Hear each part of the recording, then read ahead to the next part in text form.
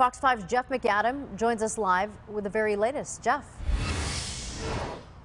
Hi, Maria. That's right. Yeah, parents of high schoolers, middle schoolers, this does not apply to you. Your students are still at home. They're learning from home if they're going to schools here in the San Diego Unified School District.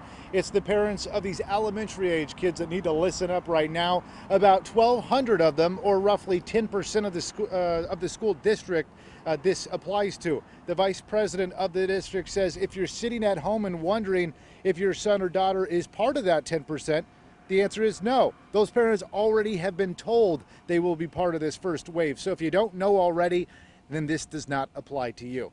These students will go back by the end of September, and part of their learning will be in classes, with virtual learning from home rounding out the other part.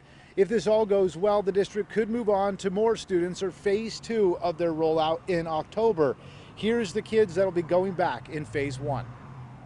The students that we're identifying are elementary school students who we are concerned, are having the most difficult time engaging in online learning. So it's homeless students, it's students with certain special needs who need in-person services or in-person assessments.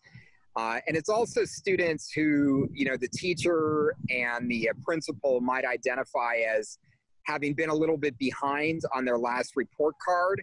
And so we want to make sure that we can bring those students in and work with them online. So I'm sorry, in person.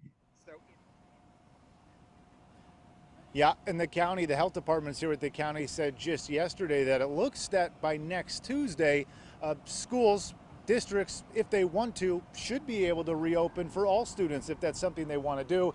San Diego Unified said, hey, it's just too dangerous for us. We're holding a higher standard. We're going to open in waves, and we're going to do it slowly over the next few months.